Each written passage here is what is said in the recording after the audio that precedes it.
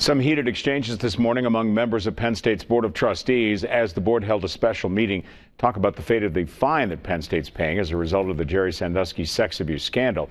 And while Penn State continues to promote its Let's Move On theme, it was obvious board members differ on how best to do that. And with more on that, Jerry Sandusky is in the Center County newsroom tonight. Gary? Marty, this was a heated, tense meeting this morning among the Board of Trustees. In recent years, fueled by the Sandusky scandal, new members have joined the board, mainly those supported by the alumni. And today, that group had a far different view on how the university should proceed in dealing with the NCAA and future action. But in the end, they were outvoted by other board members who decided to have the university continue to comply with the NCAA sanctions and consent decree. It was a conference call meeting for the trustees, with most of the alumni representative trustees holding a public session.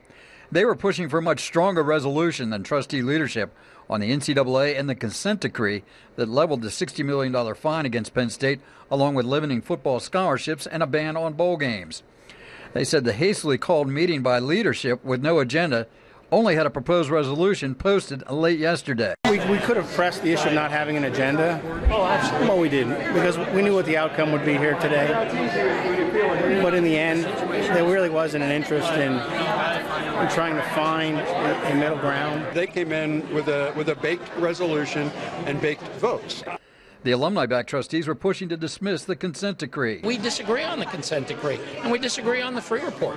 And, you know, some of us are having the guts to, we all want to move forward. People talk about moving forward. I want to move forward with guts and determination. But their alternative resolution never made it to the floor for a vote. We asked one of its backers about it possibly upsetting the NCAA even further. The NCAA wants this resolved. It's got big issues, not just with us. It's got them all across the country.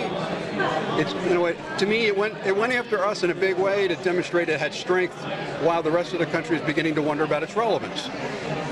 Whether they're upset or not is not really an issue for me. The board resolution was about a lawsuit involving Governor Corbett and other state leaders against the NCAA. The governor telling us he'll stand by the board decision. I'm not a voting member of the board. We've changed that, so whatever the board is as a whole is comfortable with, I'm going to be comfortable with.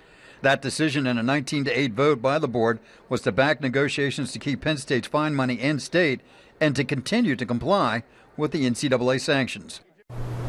This was the first of two special meetings this week for Penn State's Board of Trustees. They'll meet again on Friday to talk about proposed reforms. There were a number of former Penn State football players at the meeting this morning. Among them, Franco Harris. We'll talk to him coming up at 6. We're live in Center County. Gary Sinderson, 6 News.